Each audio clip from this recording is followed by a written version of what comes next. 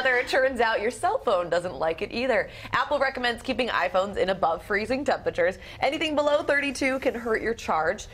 So how about this good question? How does the cold kill batteries? Because we see this in our car, too. Yes, we do. And I left my phone in my car by accident last week. Oh, no. I went back an hour later, and it was dead. Yeah. It was a dead? Did it need to be recharged? Because sometimes you bring them back in and they get better in the warm. Right. It wasn't destroyed. But it wasn't destroyed. It eventually turned back on.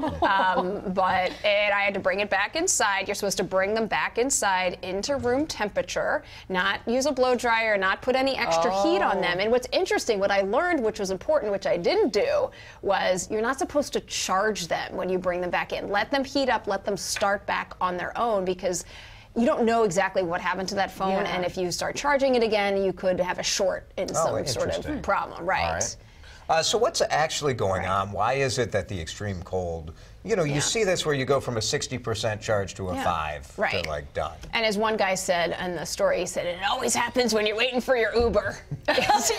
You go from 20% to 0 in 3 minutes. You're watching the car come around the corner and then boom. That is peak first world problem. Absolutely. Like, I'm waiting for my Uber. The other funny part, too, is there was a woman, she said she was meeting her friend for lunch, and they were texting, and her phone died, too. And I said, well, how did you find your friend? She said, the old-fashioned way. We met at the time and the place we said we were going to meet at. Like, how did we survive before? Right. So what actually happens inside of the batteries? And the same thing happens in car batteries and in these cell phone batteries. Is there's a positive electrode and a negative electrode, and they swim around in this sea of lithium ions, which is why they're called lithium-ion batteries.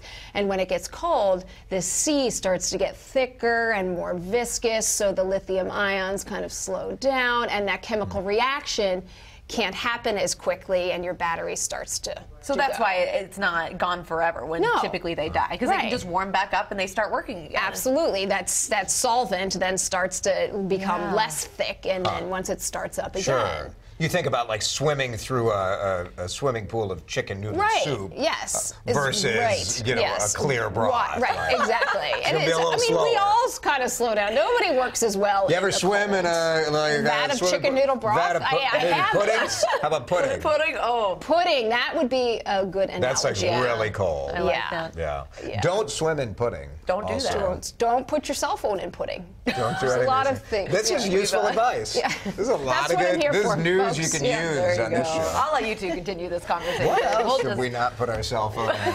It's just ridiculous.